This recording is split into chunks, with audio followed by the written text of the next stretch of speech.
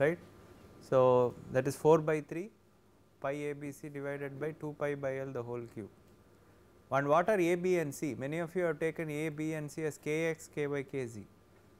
How can that be? Because Kx, Ky, Kz are the respective coordinate in the x, y and z axis, whereas A, B, C refer to the maximum lengths in the corresponding coordinates. So, for that you have to put the given equation, right, the given dispersion relation in terms of that ellipse equation, you understand. So, x square by a square plus y square by b square plus z square by c square equal to 1 of that form, then you will get what is A, B and C. And once you write your number of states as a function of this, so directly you will have this in terms of energy. So, all you have to do is differentiate this with respect to energy, so that will give you dN by dE. So, it becomes very easy to work out. Once you get n as a function of E, directly you find dN by dE divided by L cube and you will get your density of states. So, always density of states we express in terms of energy, not in terms of K. Okay. So, that I think was a slightly tricky problem. You are I gave you a hint also, I think you should have thought about it. So, apart from that most of you could solve the other three problems related to the Boltzmann transport equation and quantum dot. So, those were all fine.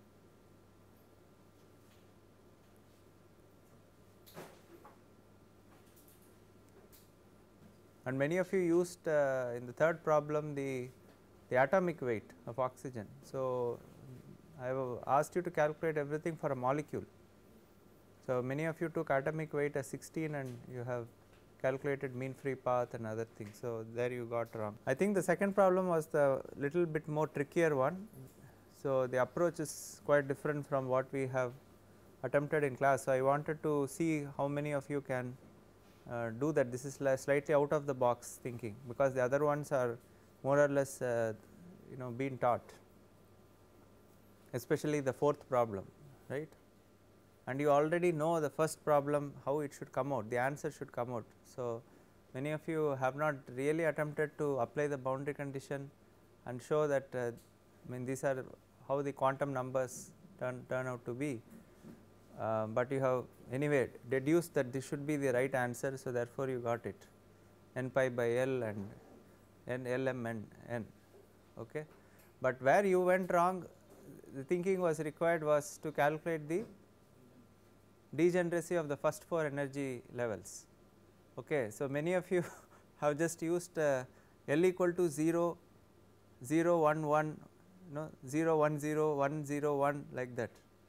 So, how can quantum numbers be 0 in the case of quantum dot, in the case of the confinement? If your quantum number is 0, there is no wave function, that means there is no particle inside the box, okay, which does not make sense. So, there is definitely a particle, we do not know only where it is inside the box, what is the exact location, that also if you calculate based on the wave function, it turns out to be middle of the box, most likely probability. Okay. But the degeneracy part was a tricky one also. You are supposed to know what are the values of energy first. So, if you substitute 1 1 1, okay, you know that is the lowest value of energy, and then now the next question comes. So, you have 1 2 1, 1 1 2, 2 1 1. For this you have the next higher value of energy. Okay. So, after this what is the third level? 1 2 2. Okay. I think many of you have gone to 3 by that time. By the third or fourth energy level you have already gone to 3. Even before going to 3, so you will get different values of energy which is higher than the previous one. So, that is what you have to say, first 4 energy levels is first 4 consecutive values of progressive values of increasing energy and their corresponding degeneracy. Okay. So, these are things which require little bit different thinking from what you have done also in the assignment. So, in the open notes examination, so generally you are tested for problems which is slightly different from the approach we take in the class, because you do not have to memorize anything for sure. So, therefore, the emphasis is on thinking little bit different, okay, and make sure that we test your understanding thoroughly. So, anyway, so now in the remaining we have about 10 classes or so, right. So, we have another 3 to 4 weeks, right, and so what we will do is look at the different forms of the micro scale energy transport. So, we have in the last couple of classes we talked about the nano scale or micro scale gas flows, okay, gas flows in mini and micro channels. So, in that case we talked about the slip boundary conditions and then solved a few examples for which analytical solution can be determined to get the velocity profiles and similarly temperature profiles. Okay. So, therefore, so that in that case you are thinking whether proper continuum can be used. If continuum equations can be used in the bulk transport, so what about near wall? So, in the near wall we talked about the velocity and temperature jump conditions, okay, which were given by the Maxwell's velocity profile as well as the Smoluchowski's temperature jump condition. And whereas, if you are talking about Knudsen numbers higher than 0.1, okay.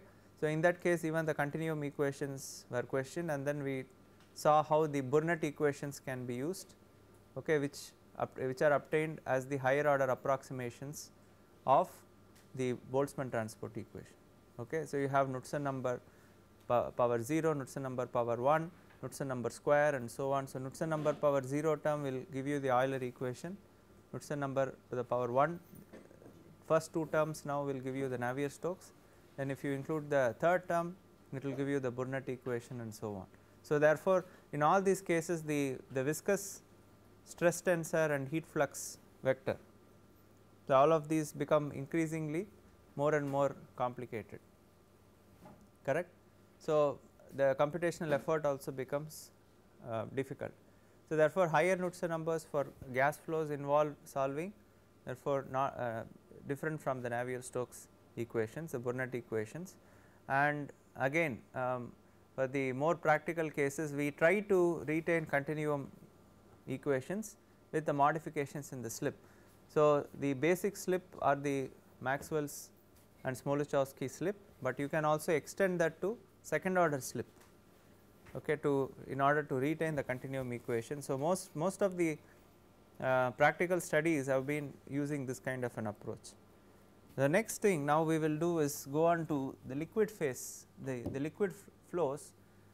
In liquid flows you have now different kinds of problems. So, you can talk about single phase. So, this is the first introductory part of the liquid flows. So, that means you are talking about only one phase which is pure liquid, and again when you talk about liquid flows the equations are not now that interesting or that difficult compared to the gas flows. Okay. So, you will be still talking about the continuum equations, and the boundary conditions also are not a problem, because most of the time your Knudsen numbers are much lesser than 0.01. So, therefore, there is no problem with applying the no slip boundary condition, and only the interesting issue will be the different kinds of the flow physics that come out at mini and micro scales, okay, which are different from the macro scale problem. So, what we will do is we will anyway know the conventional macro scale liquid flow transport equation.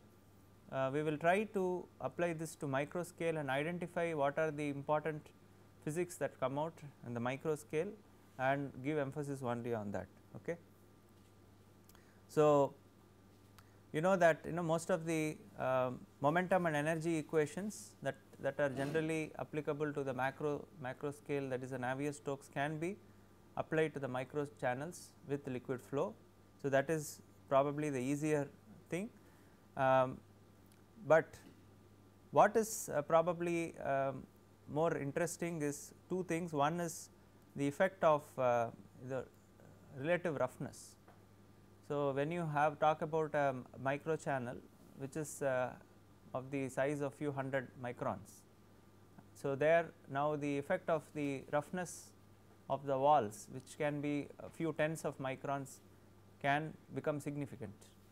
So, this can lead to different issues. So, one is the transition from laminar to turbulent. Okay.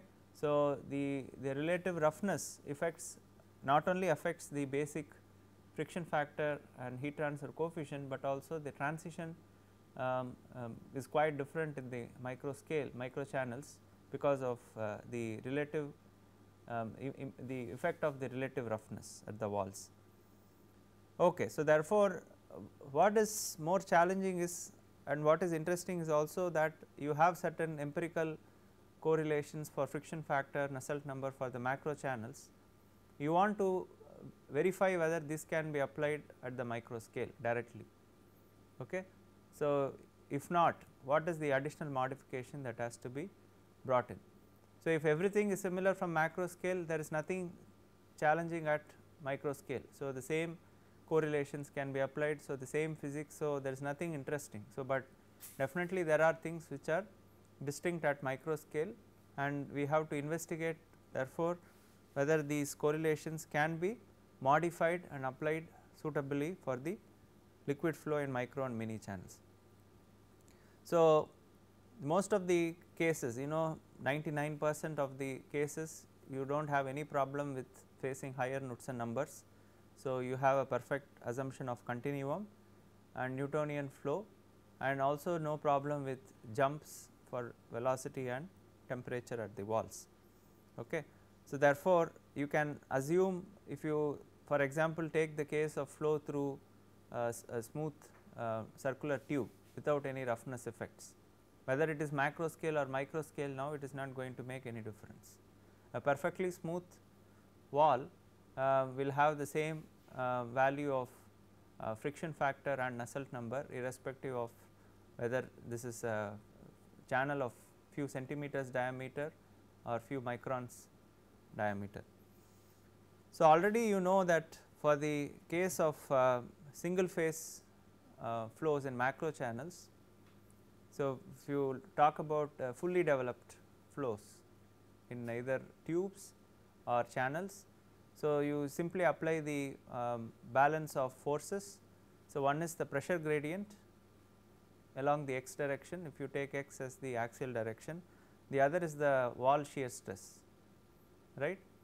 So, even if you write down the Navier-Stokes equation and simplify that, you end up with only the viscous diffusion in the vertical direction, the other is your pressure gradient along the axial direction, right. So, these two will be balancing each other, and from that you can integrate and calculate what are the velocity profiles, right, and from which you can calculate the relation between the center line velocity profile, the mean velocity profile, and you can calculate additional quantities, integral quantities like friction factor. Okay.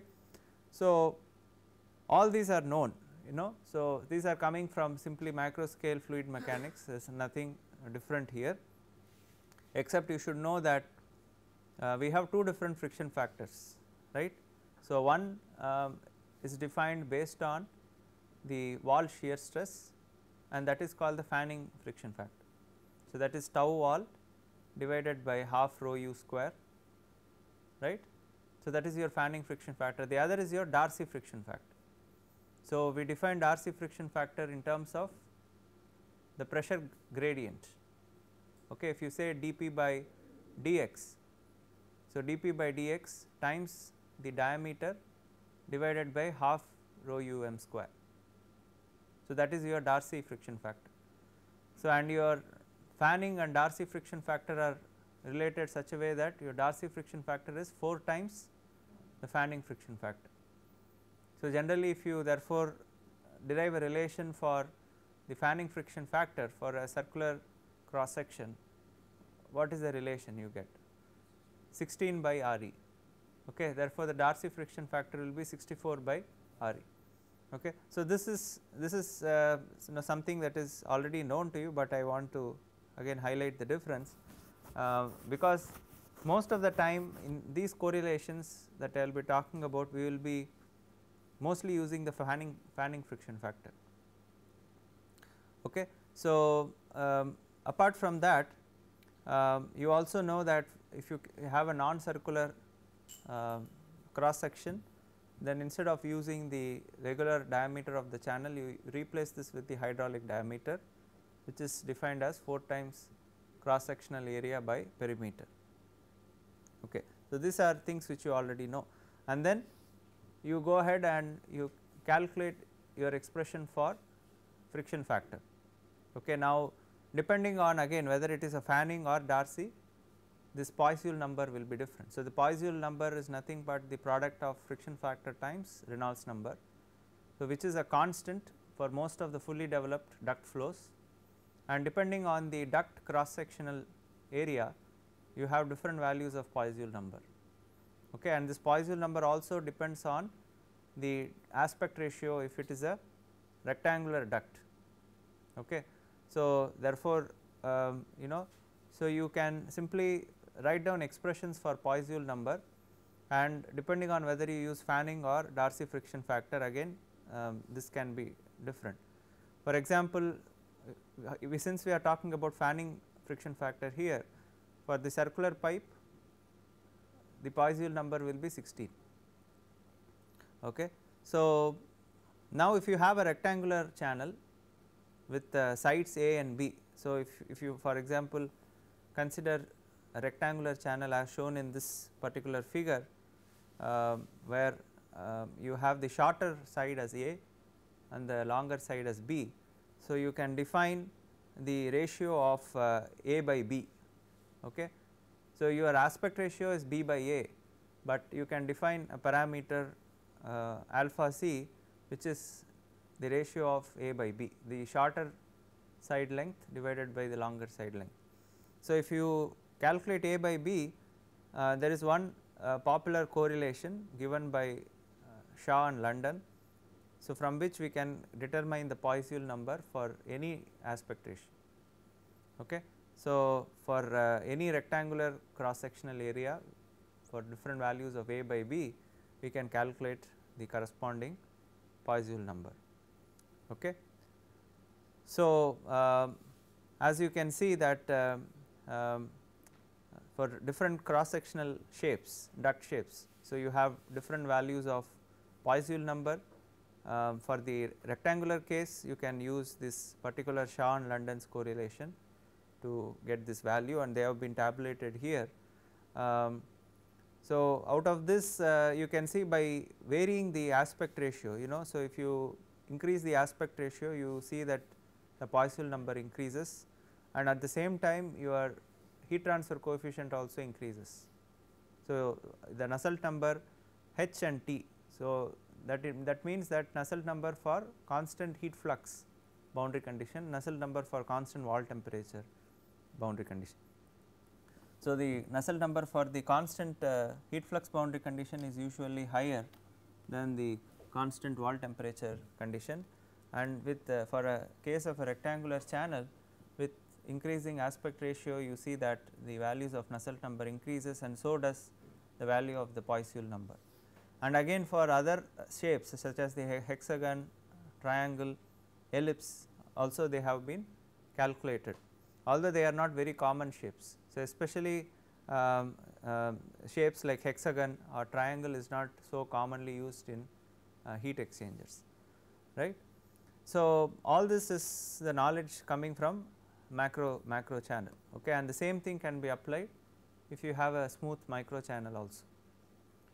The other thing that is important is what is called the developing length, hydrodynamic developing length, and this hydrodynamic developing length can be estimated for macro channels as 0.05 times Reynolds number.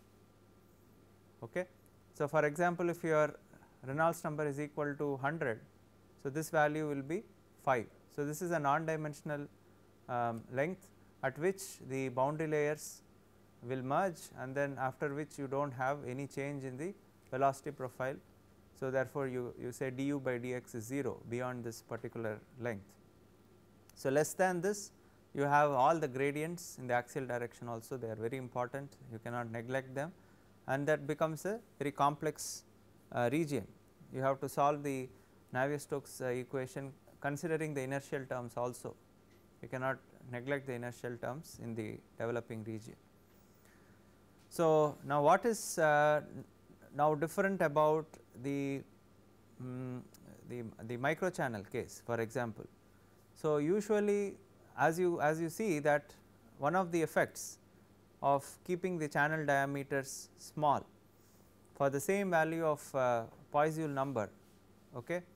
So, that means you have a friction factor which is constant, say if you are operating at Reynolds number of 100, okay, and you reduce your channel diameter from say 1 mm to 1 micron. So, 3 orders of magnitude.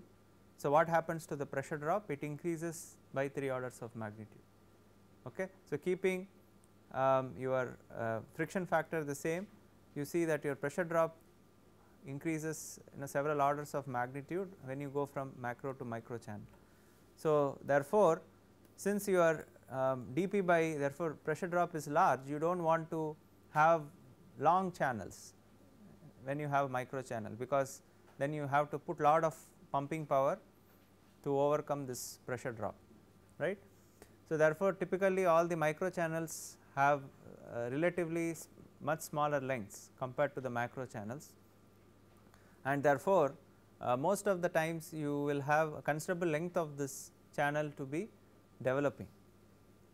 Okay. So, in the case of large long channels, you can always neglect this developing length to be very small. For example, if your Reynolds number is 100, if your L by D is 5, okay, and if your diameter is of the order of 100 microns, okay, and your length is of the order of several centimeters, then you can safely ignore the developing length. But if your length is of the order of few millimeters, okay, then this becomes very important contribution.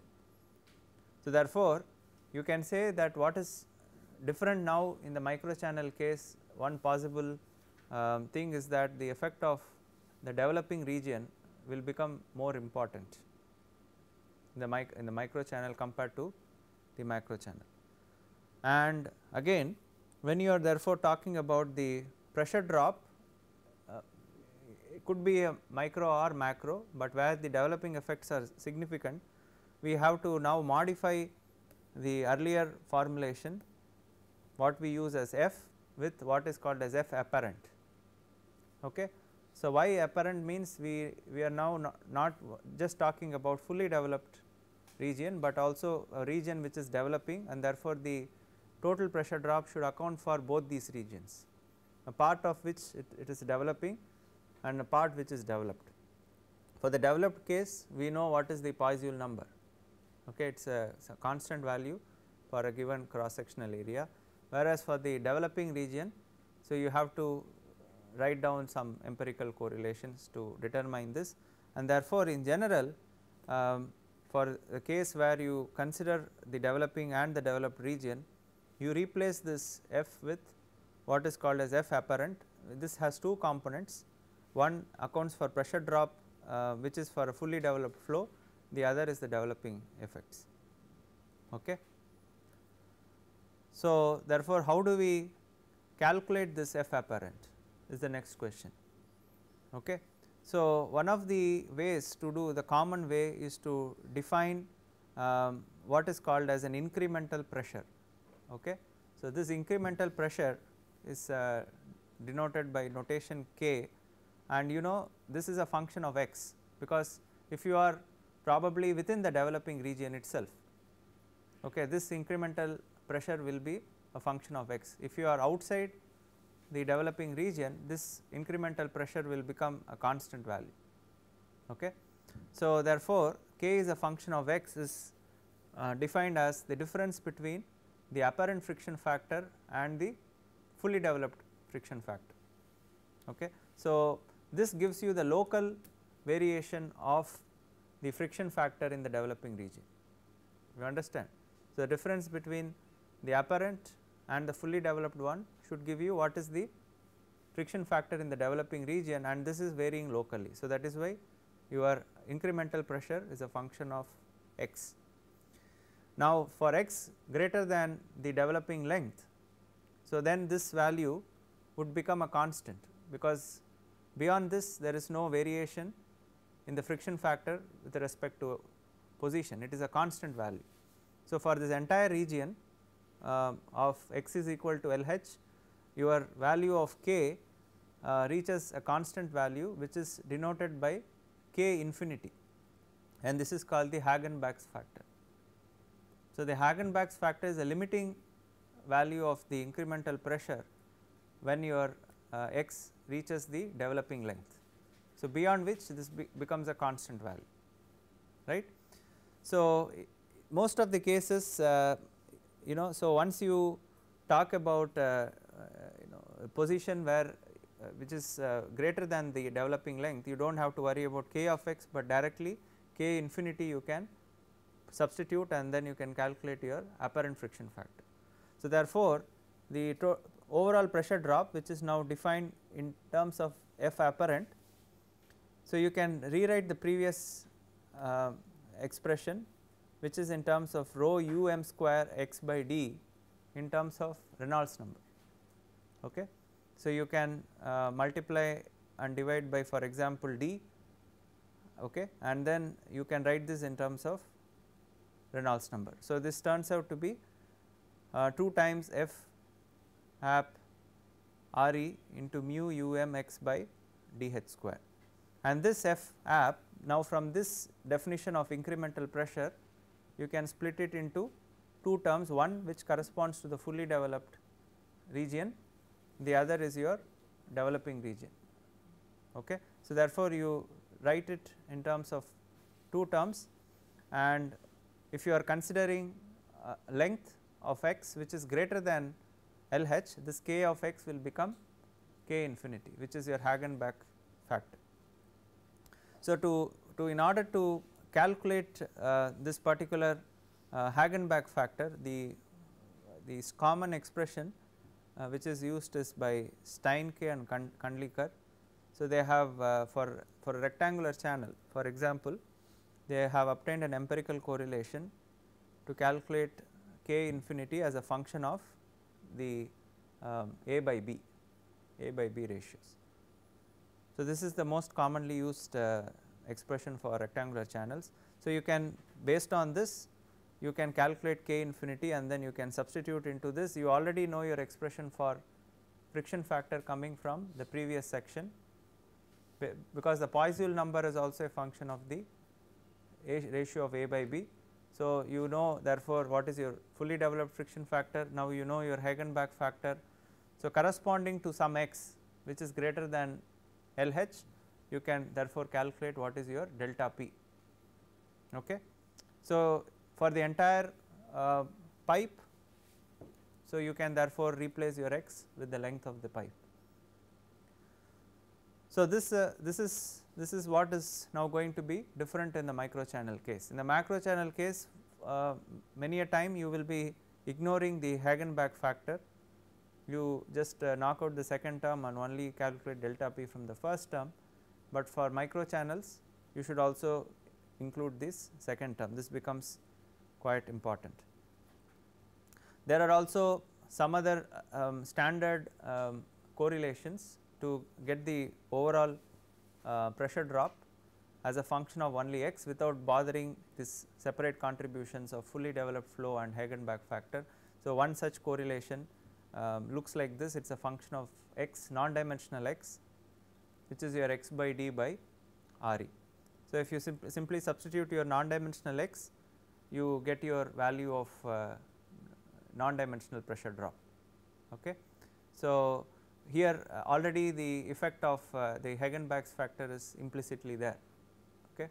So, these are all empirical correlations from different experiments, right. So, and these are applicable equally for both macro and micro channels, does not matter, only that the effect of developing length, since they become more significant for micro channels. So, this has to be rigorously followed. So, if you plot this f apparent that you are calculating here based on your f and Hagen-Bax's factor, and you plot it as a function of the local x plus, this may be something of this particular form. So, you find that for values of, so the x goes from the right to left here, the smallest value is on the right and then it increases towards the left. So, in the developing region, so that is in this particular region, this is where you find there is a lot of difference between the different aspect ratios. So, for different aspect ratios your value of k will become quite different, and in the developing region is where this parameter will become important compared to this particular factor. So, therefore, the effect of the aspect ratios become more significant in the developing region, but after you go deeper. So, for values of x greater than larger than your LD developing length. So, the effect of the Hagen-Bax factor becomes smaller and smaller, and your fully developed friction factor becomes the most important contributor, and all these different aspect ratios will collapse into a single line. So, this is how the plot looks. Okay. So, similarly, so all these discussion we had are for laminar flows. So, what happens when the flow becomes turbulent, okay, and in that case how these correlations become different. So, for the generic case for turbulent flows, one of the often used correlation is given by Blasius, which is given like this: f is equal to 0.0791 r e power minus 0.25. So, this is the simplest correlation for estimating the friction factor. Now, there has been modification for the case where you have both developing and developed regions. So, there is one person, Phillips, who developed an expression for the turbulent flows where you have both the developing and developed regions to be accounted. So, in that case he has modified the correlation so that the f apparent can be directly calculated as a function of Re. So, this Re is anyway fixed, but the parameters which are changing are the values a and b. So, these a and b parameters are functions of the non-dimensional position. Okay. So, based on the non-dimensional position x by d, you can substitute into this expression. This is again another empirical correlation developed by Phillips. You can get the value directly for the f apparent. So, here you do not have to worry about adding separately the Hagen-Bax factor. Okay. So, again for case of rectangular geometries, you can use a slightly modified definition of Reynolds number. So, you can just plug it directly into this expression and get the apparent friction factor. Okay. So, overall the discussion is that whatever correlations have been developed for macro channels so far is now used as it is for micro channel. Only thing that we give more importance to the developing region, right. So, whether it is laminar or turbulent does not matter. So, now what are the other additional effects which become significant for liquid flows in micro channels. So, now that we know that within the channel itself you have to account for the developing region, and you have to therefore use the appropriate correlations depending on whether they are laminar or turbulent. And not only that, most of these micro channels are fed by means of manifolds. Okay. So, you do not usually have just a single micro channel, but several times you have a parallel system of micro channels. Okay. These are small diameter channels. So, therefore, in order to cover a particular surface you want to use many numbers of these channels. Okay. It could be 5, 10, 20, 100. So, there could be several of these channels stacked parallelly, and in that case you have to have a feeder mechanism which supplies the liquid to all these channels, and at the end of the channels they collect the liquid and then take them out. So, these can be referred to as the manifolds, inlet and outlet manifold or inlet and outlet plenum. So, this is similar to any heat exchanger. In any heat exchanger you supply the liquid through a manifold and distribute it to so many tubes of the heat exchanger and then collect it in an outlet manifold and take them out. So, in this particular case, so as it is illustrated, you can see that if you measure the pressure drop between the inlet and outlet manifold. So, this is how your pressure tappings are, and you connect it to a differential pressure transmitter and you try to measure the pressure drop. So, this gives you the overall pressure drop of the micro channel. So, you do not exactly put a pressure trapping here and here, you want to measure the overall pressure drop from the inlet of the manifold to the exit manifold, because the pumping power required is to overcome this overall pressure drop. So, in this case, apart from the developing region and frictional losses, you also have two other losses which are coming into picture. One is the entrance losses, the other is your exit losses. So, in the entrance you also see that the flow has to turn 90 degrees. So, you also have additionally bend losses. So, therefore, three other factors contribute to the overall pressure drop if you take from here to here. So, the other two apart from the developing and frictional losses are entrance exit losses, and you also have the bend losses. And if you want to see a complete value of the pressure drop, that is from the inlet of the plenum to the exit of the outlet manifold. So, then you also have to include the pressure drop right across the inlet plenum and also the outlet plenum. So, those also are not very small values, because usually the length of these plenums are also usually large, correct, because you are supplying fluid to so many of these micro channels. So, depending on the number of micro channels, the length of the inlet and outlet plenums also can be significantly large, and therefore, these pressure losses within the plenum also will become important. Okay. So, therefore, in the case of micro channel, all the so called negligible pressure losses which you consider for a macro channel will become more significant, such as the entrance losses, exit losses, bend losses, okay, and the pressure losses through the manifolds. All of this will become important, and therefore, when you calculate your pressure drop, you have to account for every small value which you might otherwise neglect. Okay.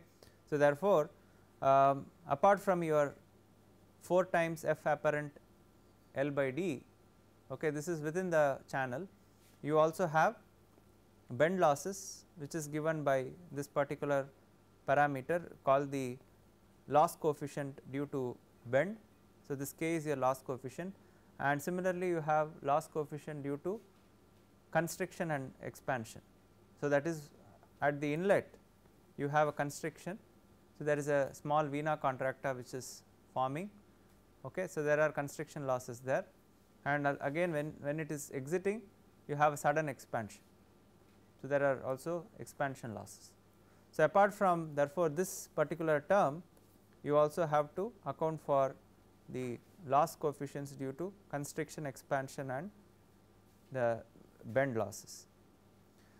So, therefore, the expression for pressure drop becomes more complicated now with all these effects, and you can also substitute for F apparent in terms of the Hagenbach factor, and you will therefore get at least 1, 2, 3, 4, 5 terms totally, right.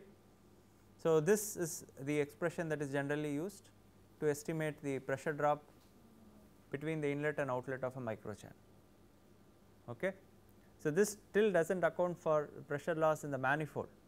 So, this is, as the figure shows, only the pressure tappings here and here. Okay. If you are putting one pressure tapping here and one here and one here, then that should account for the pressure losses in the manifolds as well. Okay.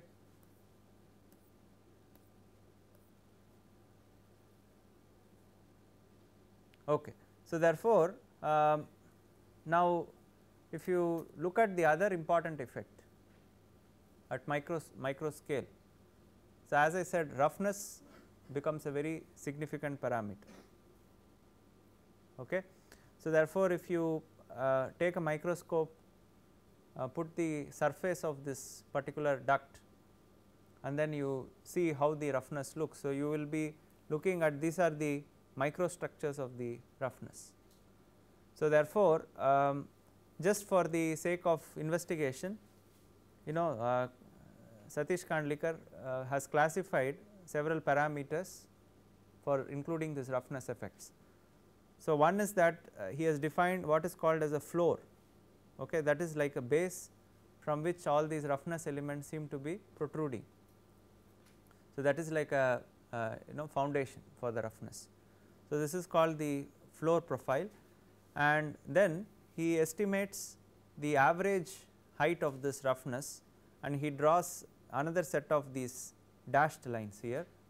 So, this is called the mean roughness height, right. So, therefore, one of the important parameters that he characterizes is what is called the average maximum profile peak height. Okay.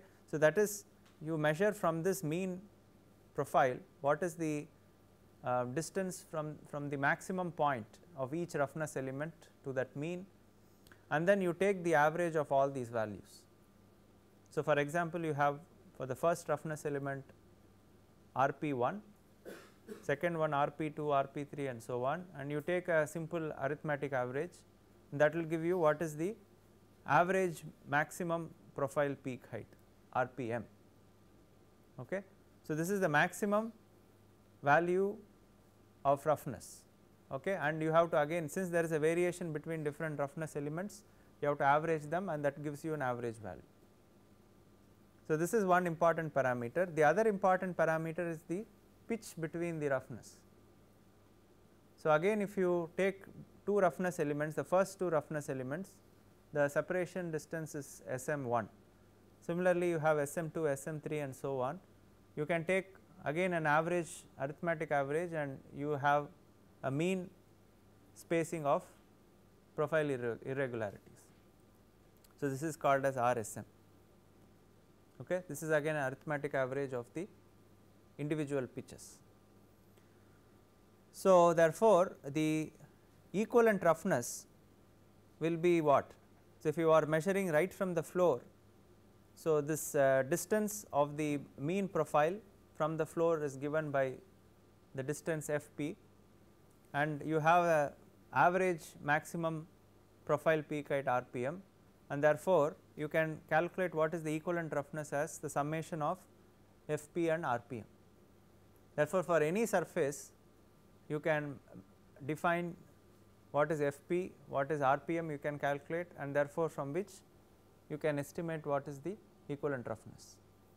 Okay, because you cannot be choosy about going into the roughness, equivalent roughness for each and every element, you have to only define it for the average. That is why we calculate the average for Rp, okay, and we know that Fp is anyway more or less a constant, because we take a baseline for the floor, right, and we just take the summation of RPM and Fp, and that gives you the equivalent roughness, and this equivalent roughness is what is used in many correlations where the friction factor or Nusselt number gets modified. Okay. So, now one of the simplest models that Kandlikar proposed, so any real channel, so the previous discussion is all for completely smooth channels where you do not have any difference in adapting the friction factor Nusselt number from macro to micro channel, but now any real channel that you take will have this value of equivalent roughness, and therefore, how do you see this effect? Now, friction factor will definitely go up.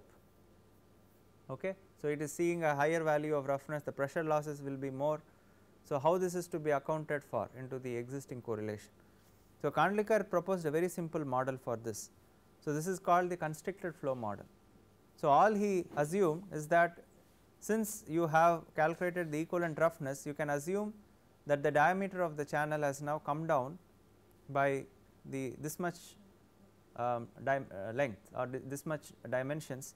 So, that is equivalent to 2 times epsilon. So, your actual diameter now or your constricted flow diameter is equal to your original diameter minus 2 times epsilon. So, the flow actually now sees a constricted dimension rather than the original dimension. Okay. So, if you propose a correction for the constricted diameter and still retain all the expression for friction factor and so on, the same expression, only replace your Reynolds number. In the original case you have your D, you replace now with DCF. Okay. So, then it seems to be working quite good. So, if you for example, modify the Moody's chart, the original Moody's chart was based on the actual diameter D, you modify it based on the constricted flow diameter and you get a set of curves, and apparently for all the micro channels they seem to be matching very well with this modified Moody's chart. So, a very simple model, but nevertheless very effective and accurate. So, all we have to only consider now is the constricted diameter. Okay. So, therefore, accordingly your definition of Reynolds number gets modified based on the constricted diameter, and again the velocity also gets modified, correct.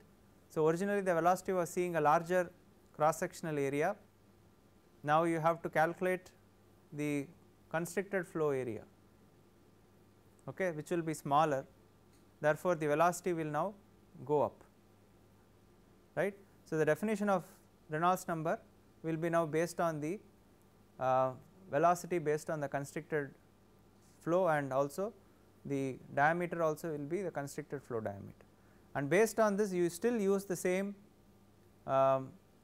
friction factor which is dependent on the Poiseuille number. Okay. So, that remains the same, only the values of um and dh will become different, and therefore, your pressure drop will become different. Okay. So, in the case of micro channels with the roughness effects, so your pressure drop gets modified by replacing your velocity and your conventional velocity and diameter with the constricted flow diameter and the constricted velocity. So, other things still keep remaining the same, all right. So, we will stop here. I think tomorrow we will talk a little bit more about this effect of constricted flow model and so on. So, I think we should be able to complete this chapter. Okay. Thank you.